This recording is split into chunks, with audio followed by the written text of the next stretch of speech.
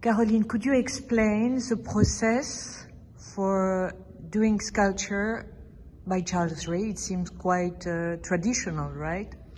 Yes and no. So he chose a subject. When he did Jeff, for example, or the two people behind me, he had an idea of which kind of representation he wanted to make. So he do a casting to choose the people he's going to make them pose. From the pose, he takes a lot of pictures. From the pictures, he starts to do the work in clay, and that can take a long time because it's handmade, but to decide the size, the proportion, the details of what's going to be more accurate and more generic. And once he finished the clay, there's a pattern which is done, which is usually in silicone. From the pattern, then the computer starts to act, and when he decides the final material, it's the computer who does it, and it's cut by the computer, and then it's finished at the end when the piece goes together by the end. So, but he is very interested in the process, in sculpture itself.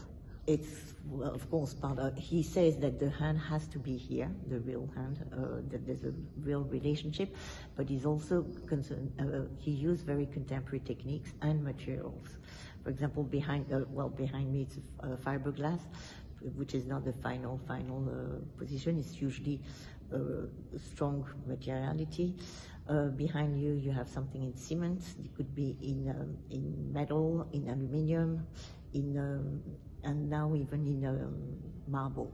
But it's in paper. And paper, but you consider them as a drawing. So it's not like a sculpture. Even if it's 3D, it's a drawing.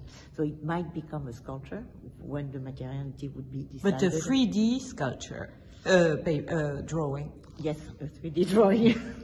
And the one here, without any flowers or any drawings on top of it, but at Bourgeois there is the portrait of the mother with the flowers. Which is very impressive. Yeah, and the size is quite impressive also. And it's a very special mother. Very special mother. Merci.